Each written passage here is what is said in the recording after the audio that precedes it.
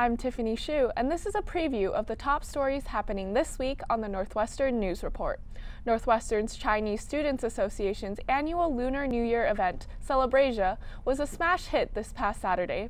Student groups such as Refresh and Troublemakers performed along with special guests, including comedian and actor Ronnie Chen and dance group Kinjaz.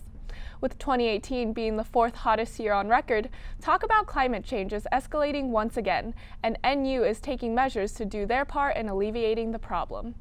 ASG has passed legislation asking Northwestern to expand housing that accommodates students of various gender identities.